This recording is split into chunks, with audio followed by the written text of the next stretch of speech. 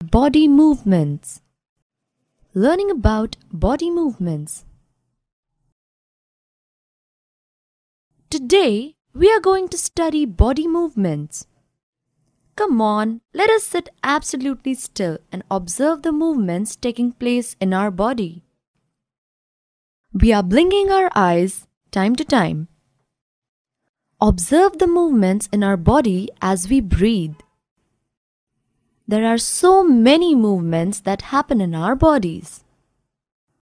When a person is cooking food, he is moving his hands. Or, when he turns and looks at his friends, there is movement of his neck. Different parts of our body move while we remain at the same place. We also move from one place to another. We get up and go to our teacher or to the school bus or home after the school. We walk, run, jump and move from place to place. All these movements which are done by us in our daily routine are known as body movements. Human body and its movements. Let us study closely some of our own movements to begin with before looking at all these varieties of movements in animals. We all enjoy doing physical exercise at school. We move our hands and legs while doing different exercises. Our body is capable of doing so many movements, such as we rotate our arms at the shoulder in a circular movement without moving our shoulders. Let us lie down and rotate our leg at the hip. Bend our arm at the elbow and the leg at the knee. Stretch our arm sideways. Bend our arm to touch our shoulder with our fingers.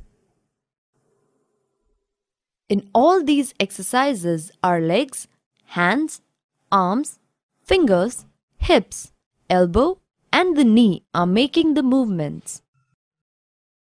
We moved the arms from our elbow. If we straighten our arm and try to bend it downwards, we are not able to do it. We are able to rotate completely our neck, wrist, head, and arm. We can bend our neck, fingers, knee, back, and elbow. We can lift things with our hands. Our eyes, nose, mouth, and ears do not move at all.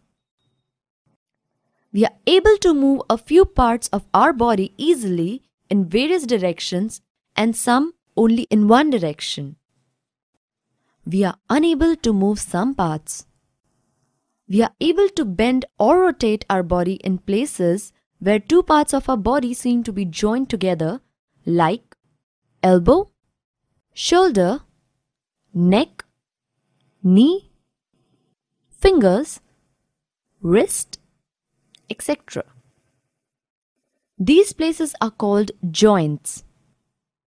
If our body has no joints, it would not have been possible for us to move in any way at all. If you press your fingers against the top of your head, face, neck, nose, ear, back of the shoulder, hands, and legs, including the fingers and toes, you will feel of something hard pressing against your fingers. The hard structures are the bones. Bones cannot be bent. So, how do we bend our elbow? It is not only one bone from the upper arm to our wrist.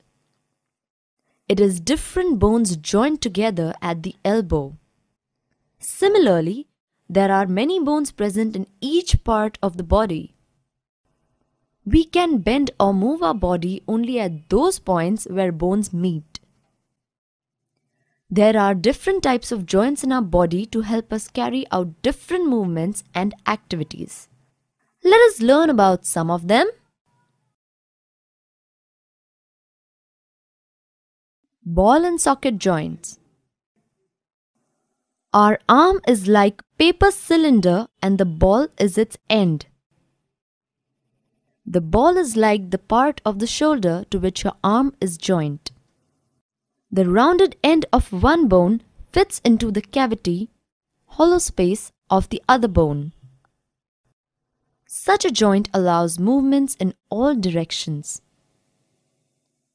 Our arm can rotate a complete circle in its ball and socket joint. Pivotal joint. The joint where our neck joins the head is a pivotal joint. It allows us to bend our head forward and backward and turn the head to our right or left. In a pivotal joint, a cylindrical bone rotates in a ring. Hinge joints. Open and close the door a few times. Observe the hinges of the door carefully. They allow the door to move back and forth. The elbow and the knee has a hinge joint that allows only a back and a forth movement. Fixed joints. There are some bones in our head that are joined altogether at some joints.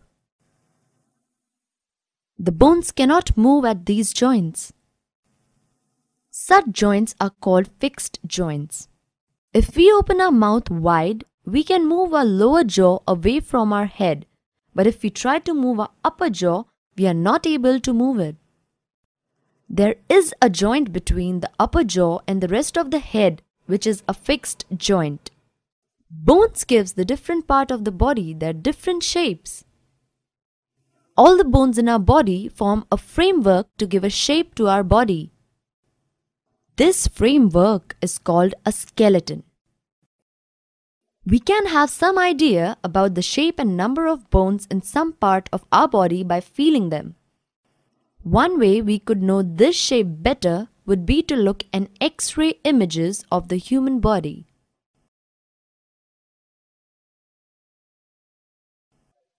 Sometimes when we are hurt or have an accident, doctors use these X-ray images to find out about any possible injuries that might have happened to the bones.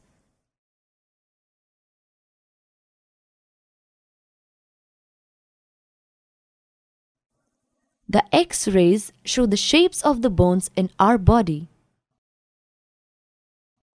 If we bend our fingers, we are able to bend them at every joint. Back of our palm seems to have many bones. Our wrist is flexible. It is made up of several small bones. We see that the ribs are curiously bent. They join at the chest bone and the backbone together to form a box. This box is called the rib cage. Some important internal parts of our body lie protected inside this cage. Our backbone starts from the neck and moves downwards till our hips. Our backbone is made up of some long and hard structure made up of many small bones. The rib cage is joined to these bones. If our backbone were made up of only one long bone, we could not bend. When we press our hands against the wall, we can see two bones standing where our shoulders are. They are called as shoulder bones. The part on which we sit is our pelvic bone. They enclose the portion of our body below the stomach. This structure is made up of pelvic bones. The skull is made up of many bones joined together. It encloses and protects a very important part of the body, the brain. There are some additional parts of the skeleton that are not as hard as the bones and which can be bent. These are called cartilage. The upper parts of the ear that is not as soft as the earlobe but not as hard as the bone is a cartilage. Cartilage is also found in the joints of the body. We have seen that our skeleton is made up of many bones, joints, and cartilage. We studied bend and move of many of them. We have learnt about the bones in our body and about joints that help us move in different ways. The bones move the way they do with the help of muscles.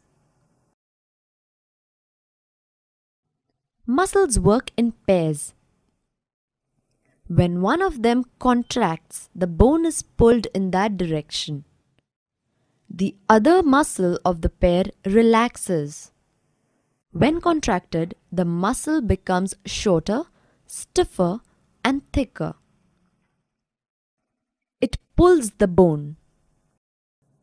To move the bone in the opposite direction, the relaxed muscle contracts to pull the bone towards its original position while the first relaxes. A muscle can only pull. It cannot push. Thus, two muscles have to work altogether to move a bone. Muscles and bones are always required for body movements. We can observe similar contraction of muscles in our leg when we walk or run.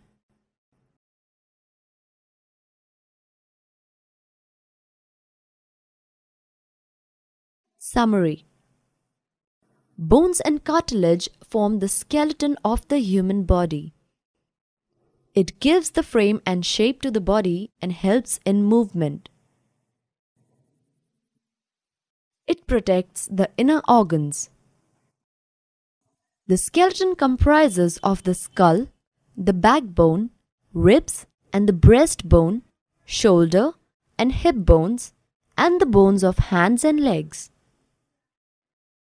The bones are moved by alternate contractions and relaxations of two sets of muscles. The bone joints are of various kinds depending on the nature of joints and direction of movement they allow. Let us further study about body movements of animals in our next subtopic.